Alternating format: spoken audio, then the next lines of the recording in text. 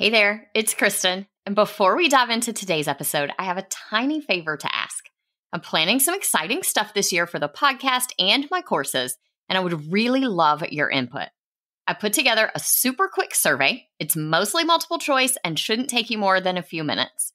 Your feedback will directly shape the content I create this year, so I can make sure it's exactly what you need to thrive in your business without the hustle. Because I know your time is precious, everyone who completes the survey gets entered into a giveaway where 2 lucky winners will get a $50 gift card to Amazon or Target, your choice. It's just a little thank you for helping me make this year on the show the best yet. Head over to kristendoyle.co/survey, or you can find the link in the show notes. The giveaway ends on April 14th, so don't wait too long. Hey TPT sellers, ready to see growth in your business? You're in the right place. Welcome to the Savvy Teacher Seller. I'm Kristen Doyle, and I'm here to give you no-fluff tools and strategies that will really make an impact on your sales. Let's get started, y'all. Hey friend, I'm so glad that you joined me for today's episode.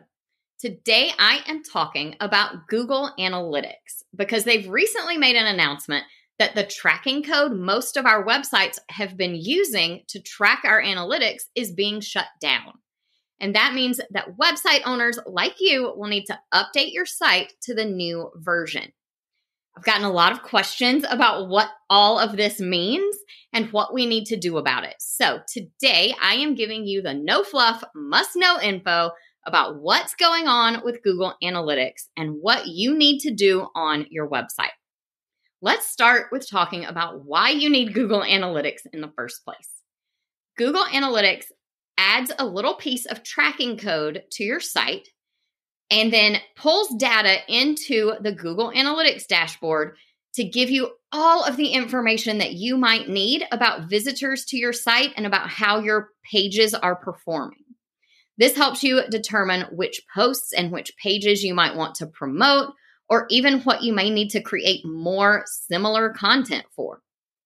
Some of the things that you can learn from Google Analytics are how people are getting to your website, what device they're using, down to whether it is mobile or desktop, what type of mobile device, even which operating system and which web browser they are using. You can see where in the world people are coming from to visit your site. That's a really fun one to look at. You can also see which of your pages or posts are more popular than others and which ones are getting the most traffic.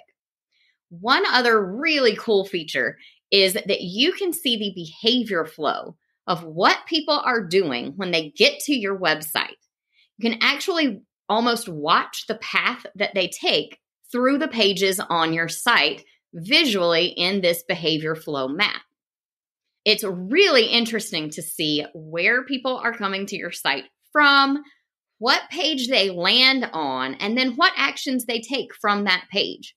So you might be able to see that a visitor landed on your home page, clicked on a specific blog post, clicked a link within that blog post to another related blog post, clicked another link to maybe a product in your website store or an email opt-in.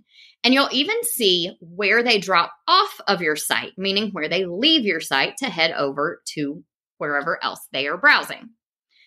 It's a really interesting look at your content that can help you figure out if you have gaps in your content or places that too many people are dropping off, where maybe you need to add some better internal links to keep people sticking around your site, or maybe a piece of content isn't really serving the people that are going to that page and you need to beef that content up a little bit. So Google Analytics can give you a ton of information that you can use to improve your website as a whole. Now, the reason that we're talking about this right now is that Google just announced that they are sunsetting Universal Analytics as of July 1st, 2023. And everyone will be required to use the new Google Analytics 4 tracking to track their website data from that point on. Now, if that sounds like Greek to you, don't worry, I got you covered. Here's a simple explanation. Universal Analytics is the old way of tracking visitors. Google Analytics 4 is the new way. You can think of it like an operating system upgrade on your phone, except unfortunately, this isn't going to happen automatically overnight while your phone is charging and on Wi-Fi, of course. For Google Analytics, you will actually need to log into Google Analytics and set up your new Google Analytics 4 tracking and install it on your site.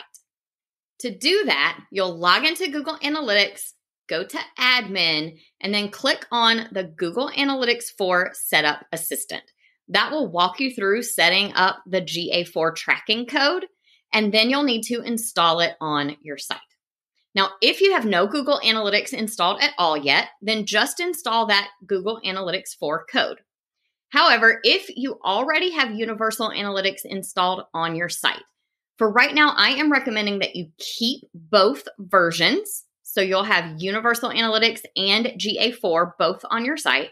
And the reason I am recommending that is because there are a lot of third-party integrations that we might be using with our Google Analytics that are not working with GA4 just yet. So if you have Universal Analytics installed, especially if you have it connected to any kind of third-party integration, you will want to leave both versions installed.